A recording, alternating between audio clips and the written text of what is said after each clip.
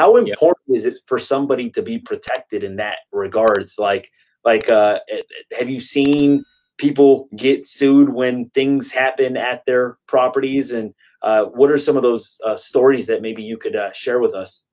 Yeah, absolutely. But before I jump into that, I want to just touch on something really quick that you had mentioned, because I think it may be really valuable for the audience members in terms of your specific fix and flip business.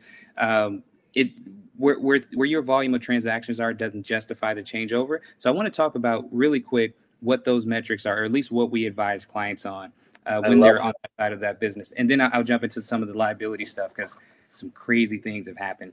So determining whether or not it makes sense to make the election to be treated as an S corporation. You have to understand the extra compliance that comes along with it. Usually, one, you're going to have to have an extra tax return that's filed every year. So you got to factor in the cost, and most places are $750 to $1,200. Mm-hmm.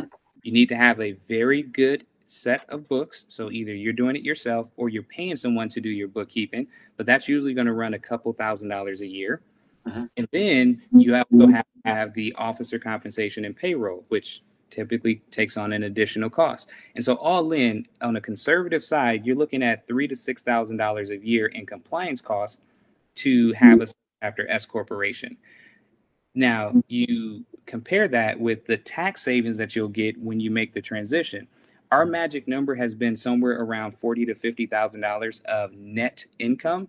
It makes sense to go ahead and make the transition. Of course, anything above that is kind of a slam dunk, but that's really what you'll want to look at. You know, the extra cost that I have to take on, $3,000, $4,000, $5,000 a year. Will I get $3,000, $4,000, $5,000 in tax savings by doing this?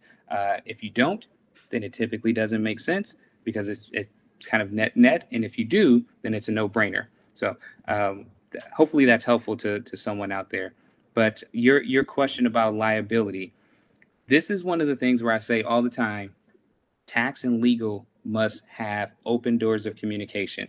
Mm-hmm. So for investors out there, for business owners out there that are building their team of advisors, make sure your attorney and your CPA, EA, or accountant always have communication and talk to each other, because as they're making recommendations, one typically impacts the other.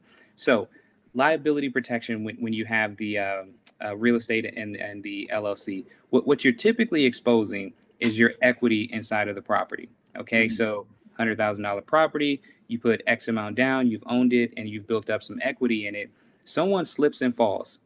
Sure, you may have a insurance policy that covers you, but what happens if they just so happen to have a savvy or maybe even an overzealous attorney who wants to try to find a way to punch through that policy and take you for everything that you got?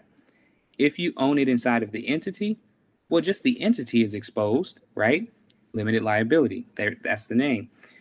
If you own that personally, well, now your personal assets are exposed. That's you, that's your bank account, that's your personal home that you own. All these other things that you have under your name could be exposed.